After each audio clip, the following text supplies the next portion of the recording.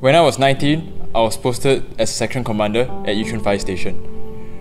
Fresh out of school and with no work experience, being in the front line scared me. On my first call, I ran up the wrong staircase and got lost. On my second call, I forgot my bunker gear.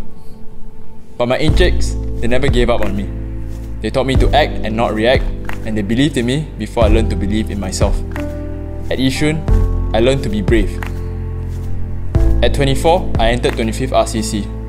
I was joined by regulars, NSS from the SAF, crossovers, international cadets from Brunei, and one ex-deputy rota commander.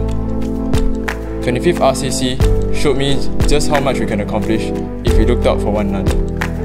If my time at Yishun taught me to be brave, then my time at 25 RCC taught me to love. As you set out as rota commanders, I hope that your journey is full of meaning and discovery. We will encounter hardship and disappointment, but don't be afraid of them. As long as you stay diligent and mindful, you won't encounter them unless your soul sets about in front of you. As you have taught me, the people around you are the single best resource you have. Trust, nurture, and cherish them in the little things you do.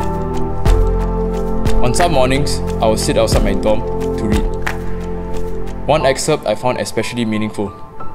We are not made for the mountains, for sunrises, or for the other beautiful attractions in life. Those are simply intended to be moments of inspiration. We are made for the valley and the ordinary things of life. That is where we have to prove our stamina and strength. 25th RCC, I wish you stamina and strength in all the things in life. Happy commissioning.